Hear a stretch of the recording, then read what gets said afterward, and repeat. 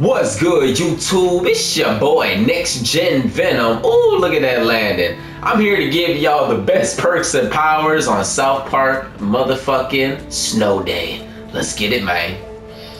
Oh yeah. Going to the shitter. Now, first things first, we're actually gonna talk about the weapon I'm using and that I'm using in the gameplay clip. I love the daggers for the bleed effect. And I love this motherfucking flamethrower wand right here, man. Now, going to powers, let's see here. Let me see here if I could just click. There we go. All right, so I tried out all these powers, and I tell you what, obviously you start off with this one. It's okay, but dude, you could jump pretty high on this game over a lot of things. You'll be fine. This one is hilarious. It's actually pretty good on crowd control. So if you got a teammate, I definitely suggest one of you have this. It's really fun to use. Or maybe you want to use a drone in the air. I think the cannonball, snowball shit works a little bit better though. You know what I'm saying?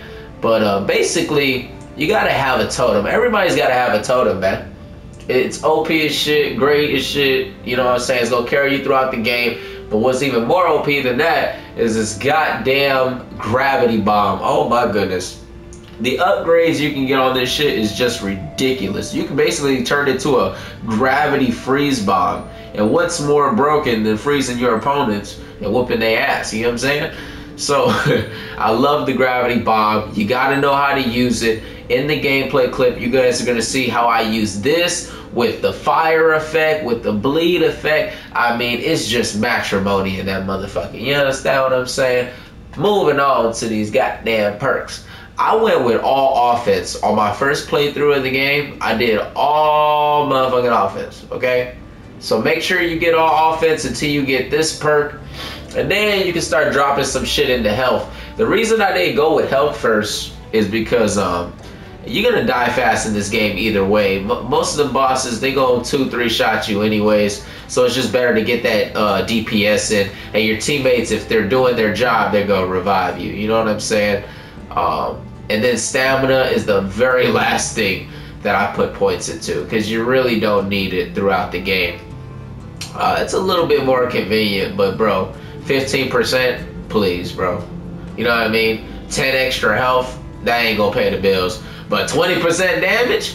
Oh yeah, that's paying rent this month. You understand what I'm saying?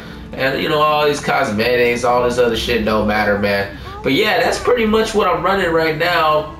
Since I beat the game, I'm in end game. I'm playing a lot of these survivals and shit, you know what I'm saying? On hard mode. And yeah, I'm gonna get into this gameplay clip. I was actually playing against some pretty hard enemies, and I hope you guys enjoy it, man. Peace.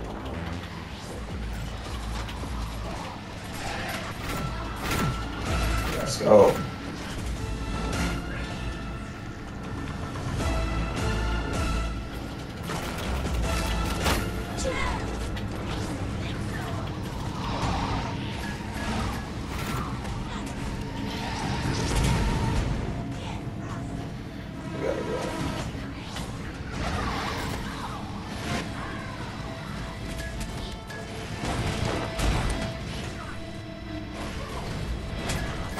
Damn, them fire patches are doing work.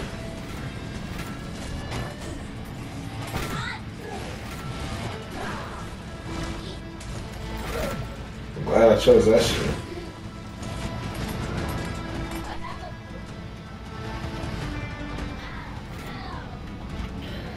Oh yeah, we Gucci.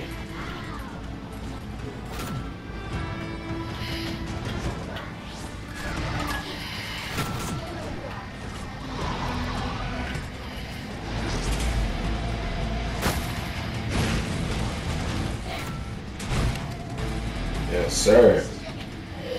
I'm out of here, coach. Don't say I didn't warn you, new kid. Fuck you. Wait, what's over here?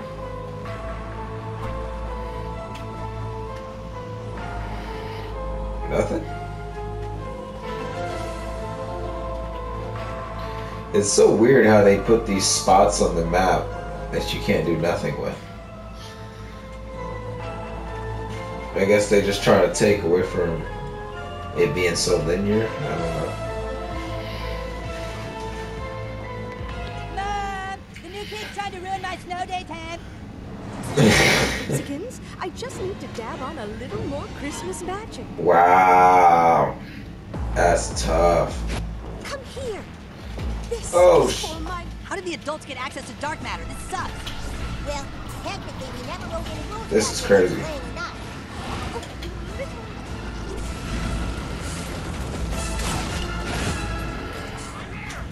Let's go.